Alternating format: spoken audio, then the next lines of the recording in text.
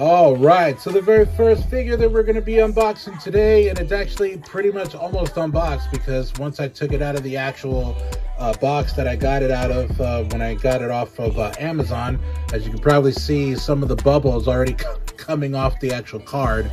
But it is none other than the King of Atlantis, good old Aquaman from Wave 4 of the DC Mcfarlane Superpowers line. And you've seen that I've actually unboxed some of these before. And the next one that we're also going to be unboxing is the Robin from Wave 5 of the DC Mcfarlane Superpowers line. And I've already unboxed the Wave 1 Batman. Go and check out that particular video if you want to watch that particular toy unboxing. But speaking of Batman, I also am going to be unboxing none other than the Dark Knight himself, the Batman of Wave 5 of the DC Mcfarlane Superpowers line. Now you might think, well, didn't you already unbox a Batman? And I answer, yes. This is a little different, as you probably can already tell just looking at this particular Batman as it rolls around, coming to a next stop, as so we can see the bubble here. Yes, so this is a different Batman, and I'm going to go into the details of the difference between the ones that I have already. So we're going to do like we always do. We're going to let them breathe. All right, ladies and gentlemen, this particular figure that I'm going to be reviewing today is none other than Arthur Curry himself, the King of Atlantis, aka Aquaman. And this is not the Aquaman from the James Gunn, or the, I would guess you would say, Zack Snyder DCEU. So this is basically one of the comic book adaptations of Arthur Curry in the comics when he has his long hair. But this is right before, I guess, he got his hand cut off and he has a fish hook for a hand. He is one of the very few figures out of this toy line for the Superpowers, for the DC Mcfarlane Superpowers line, that actually comes with an accessory, which is the his trident. Here you go.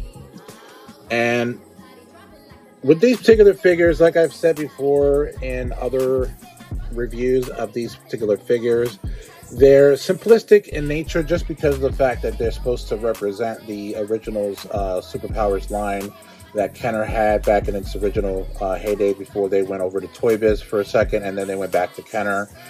And to my knowledge that I know of, and I you know, don't quote me if I'm wrong, I don't believe they actually made an Aquaman with the long hair before the line was actually canceled, or when they went out of business, whatever came first. And so this is actually a great figure to have, just on the merit that, you know, this is the long-haired Aquaman. And if there was an Aquaman before, which I'm pretty sure there was, it would only have the one that we would have seen in the Superpowers or the Super Friends with the short hair.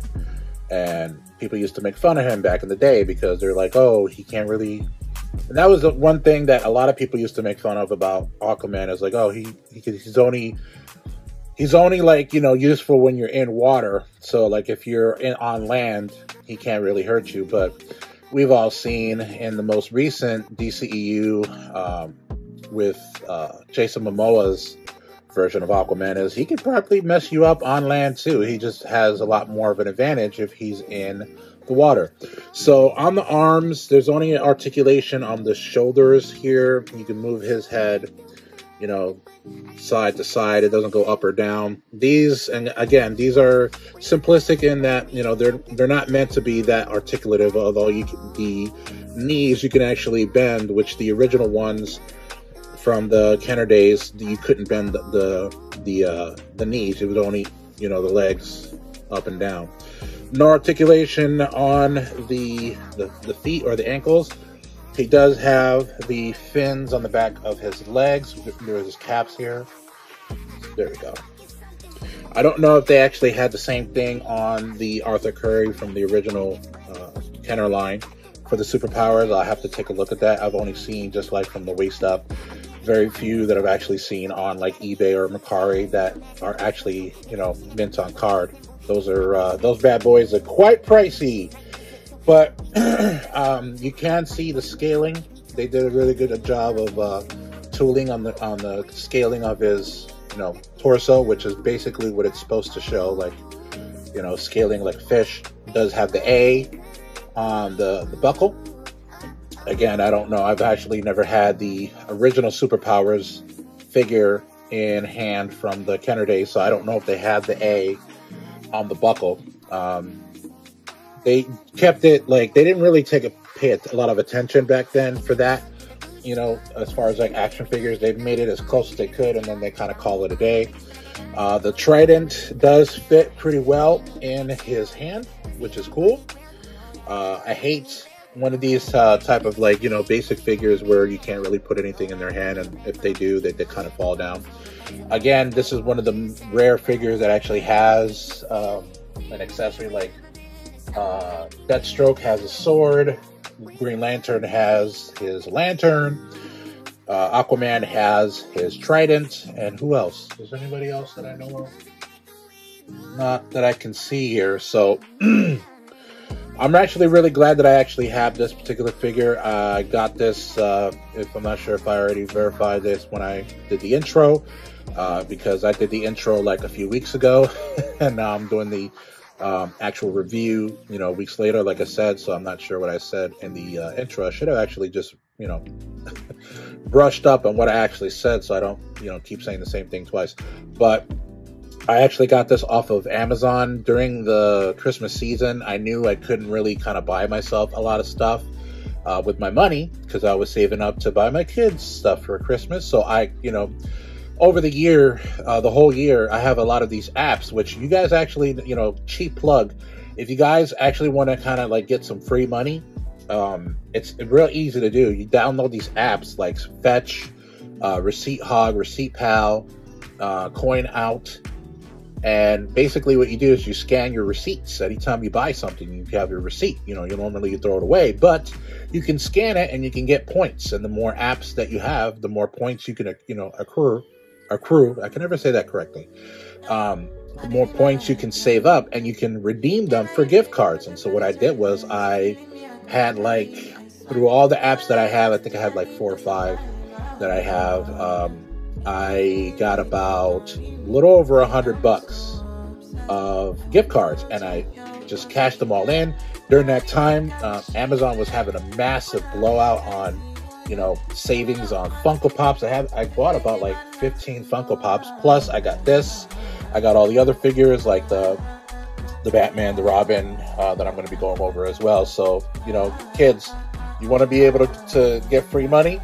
Scan your receipts, and then you'll be able to get gift cards for like eBay, Amazon, stuff like that. You know, you can even do it like a regular credit card, and you can just give them the credit card number, and that'll actually give you some money to buy stuff. But I digress. It's a pretty cool figure. I like it. It's definitely a great addition to my collection here. As far as the series here, this particular series for Aquaman is series 4. That actually, or series 4. Well, series 4 and wave 4 is pretty much the same thing. And so I actually need to get the rest of these, because I got them off out of the series, like whatever I think I got this for like maybe $5, maybe even less. So that's actually a really, really good deal. All right, so that does for Aquaman. Let's go to the next one. All right, so the Robin figure that I'm going to be going over today is none other than Tim Drake, which is a good thing, because on the front packaging, it does not say whether this is Dick Grayson or whether this is Tim Drake or Jason Todd. There have been many, many different Robins over the years, which makes sense because on one of the waves, they actually do have Nightwing. I already reviewed Nightwing, so naturally that would be Dick Grayson. There's no other Nightwing that I remember other than Dick Grayson. So it would make sense that they would actually go with Tim Drake, which was the next Robin after Tim Drake. After Tim Drake was Jason Todd, who then became the Red Hood, and then after that was Damian Wayne, who was then the Nightwing then, or not Nightwing, Robin. I think it was the last Robin that I remember out of the many Robins that there were. There was even a girl Robin, I forget her name, But on the back of the carding, it does show that this is Tim Drake. So this is pretty cool. This is off of Wave 4. No, Wave 5, because on Wave 3, no, Wave 4, sorry about that. I'm trying to remember what I read. But on Wave 4, they had the Robin from the original Superpowers line, which was the old school Robin. So you'll probably be able to see the old school Robin here. Now it's odd that they would actually do 2 Robins back to back. So I would imagine if I'm thinking that this would be the correct way to do it. So the first Wave 4 Robin may have been Dick Grayson in the original, because he was the original one. And again, you can see the picture here. And then in Wave 5, they went with Tim Drake. So that would kind of be a natural progression for these particular figures. He does come with a little nice soft goods cape in the style that they normally do. On these capes, you can see it's like a little circle here that goes around their necks. And a lot of times when we were kids, we would always lose the soft goods, and always would have to play with them without it. I was very careful, or at least I tried to be anyway, very careful with saving the soft goods, because you always want to have a cape, you know, if you're playing Batman and Robin and whatever have you, even Superman, you want to make sure you have a cape. Otherwise, it's like, you know, it loses its, you know, imagination when you're playing with them. If he's supposed to fly in the air or fly, you know, if he has superpowers, he can fly without a cape. It doesn't really make sense. Just like all the other superpower lines, he does have articulations on the shoulders here, nothing at the joints or the elbows. It is a more updated Robin that you probably remember from maybe the Batman the Animated Series, but that's not Dick Grayson's Robin, because in the Batman the Animated Series, this looking Robin that the costume he's wearing now, that's what he looks like in the Batman the Animated Series. And then when Tim Drake is introduced in the Batman and the Superman and Batman show, that was the name, The New Adventures of Superman and Batman, I think that's what it was called. Tim Drake, he's a little bit shorter, and he's with the black, yellow, and red instead of the green, red, and yellow. So it's pretty cool. It does also, again, just like with all the other, you know, figures, they do have articulation in the knees, no articulation on the ankles. He does not come with any type of, you know, accessories, just the soft goods. So that's pretty much, you know, as good as you're going to get. Again, these, and I don't want to keep hitting, what's the name of the, I keep forgetting how you would say certain quotes. Keep beating a dead horse here. There we go. They try to make these as simple as possible for the nostalgia factor, like for people like me. A little kid will probably play with this, but he'd be like, yo, like I go to Walmart and I see all these, like, you know, DC Mcfarlane action figures, 6 inches, and they're a lot more cooler, and they come with weapons and stands. But these figures were made not for a regular, you know, run-of-the-mill child. They're made for people like me in the 40s and the 50s that remember playing with these when we were kids. So naturally, this is going to have a little bit more of a wow factor and more for not necessarily playing, but for collecting and displaying. So I do like the fact that they did have his hair spiked rather than just like neatly combed like the Dick Grayson is on Wave 4. I definitely am going to be putting him right next to Batman, which I'm going to be reviewing next. So comment in the section if you actually like this Robin, or what's your favorite Robin, or which is your favorite Aquaman. Do you like the one with the hook for a hand and then the trident, or the short hair or long hair? You know, let us know in the comment section. So let's go to the next one. All right, and ending this review out is none other than the Dark Knight himself, Batman, and this is the DC Mcfarlane Superpowers line Batman, which may seem a little familiar to folks who have been watching the channel before, because it may look like I've actually reviewed this particular Batman. And I answer, because this is, very familiar to the Toy Biz, which is a little bit bigger than this one, of the Toy Biz Batman from the 1989 Michael Keaton Batman. And that's the reason why this is probably going to be a lot more popular for collectors like myself to get this, because if you don't have this, this is as close as you're going to get from the 1989 Batman, because of the fact that that was part of the Toy Biz line when the movie came out. Then it went back to Kenner for Batman Returns, and I also have the Series 1 Batman. And they're also in another series, they're going to be having the actual Batman with the regular royal blue and gray with the yellow logo for the Bat Signal Batman. I'm going to be looking out for that. This is actually part of Wave 5, which also comes with the Robin. It also comes with the old school version of Nightwing, and also another Flash, but it's a little more darker red and red and yellow rather than the one that I already have. Now, other than the height of this particular Batman,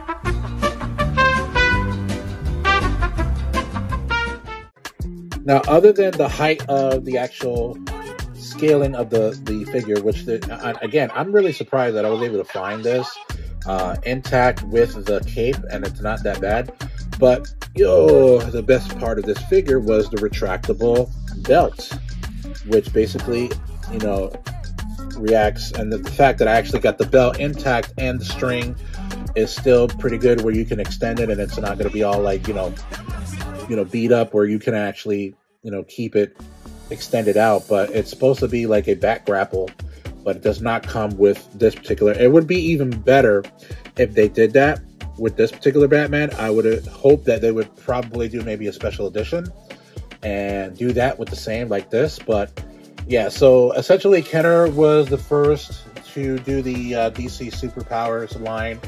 Then it went to Toy Biz for a minute, and when the Michael Keaton Batman came out, and then it went back to Kenner for Batman Returns. I actually have a couple of those myself. Kenner pretty much made every single Batman figure that you could possibly imagine, because of the actual Batman the Animated Series came out. That's when Kenner just exploded with so much Batman stuff. I've actually reviewed some of the other Batmans that I have as well. But it's pretty cool to have them both. When I saw it in advertisements for this particular Wave 5, I was like, oh my god, they did the actual Batman for the 1989 Keaton Batman.